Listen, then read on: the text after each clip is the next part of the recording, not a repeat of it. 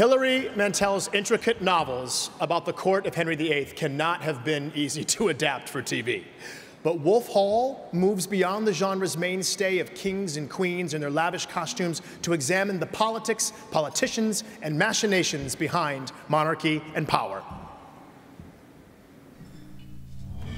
The heretics you have around you must be put into a great fire. If you don't do it, you'll burn yourself. What heretics? I keep no heretics about my person. Here's one. If you marry this one, you won't reign 7 months. Well, couldn't you at least round it up?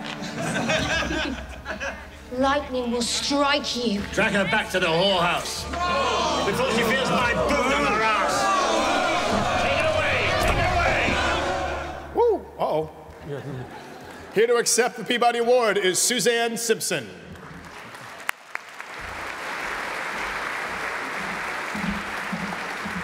Thank you so much. I know that Colin Callender, the executive producer for Wolf Hall, was very disappointed that he wouldn't be here tonight. He's in London, as are all of the people who contributed to such a terrific show. So I'm honored to really thank all of you on behalf of Colin, the cast and crew, and to offer our deepest thanks for recognizing this program. I also want to thank Rebecca Eaton, Masterpiece and PBS, Polly Hill, and the BBC for their unwavering support and commitment to creating great drama.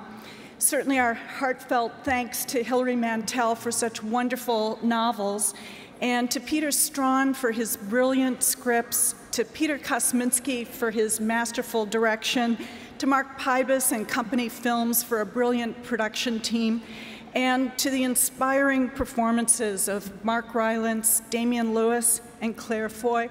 I think this is one of the first programs to introduce Mark Rylance to an American audience, so we were thrilled about that.